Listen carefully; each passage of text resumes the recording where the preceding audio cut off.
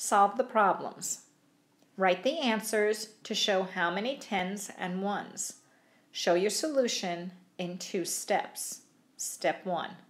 Write one number sentence to subtract from 10. Step 2. Write one number sentence to add the remaining parts.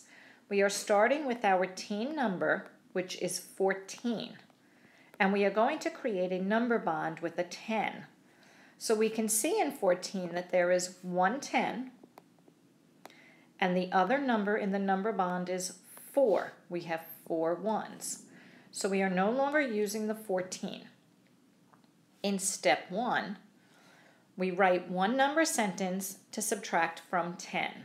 So we start with our 10, and we subtract the 5. So 10 minus 5 equals 5. We are now done with those numbers, and we are going to take our answer of 5 and add it to the remaining ones, which is 4.